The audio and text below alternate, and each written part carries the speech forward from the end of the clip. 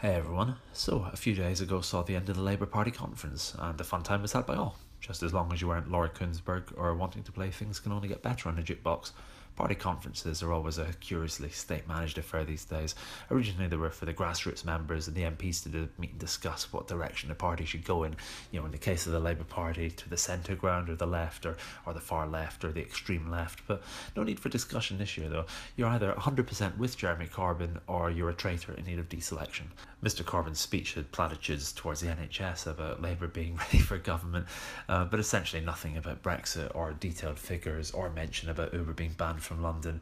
And it was all a bit like a candidate making an underprepared pitch on The Apprentice, and after a week in front of the media spotlight, a lot of people, including myself, still don't know specifically what the shadow cabinet stand for, apart from the red flag sung with gusto. Moving from Brighton to Manchester, in the next couple of days we've got the Conservative Party conference next. Pending a shot result, of course, Theresa will be given the main speech, a speech I imagine will either see her gone by November or potentially secured for quite a few years to come.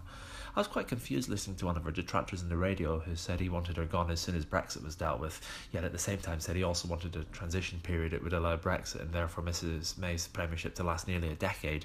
All I know for sure is that the conference speech will be a lot shorter than the hour and a half that Mr Corbyn went on for. And of course, at the event set to play out in the next couple of days, and dimly lit hotel bars will probably make hundreds of pages of bitter writing when Philip Hammond eventually publishes his memoir in a decade or two's time. Anyway, see you next week. If you like these, click subscribe.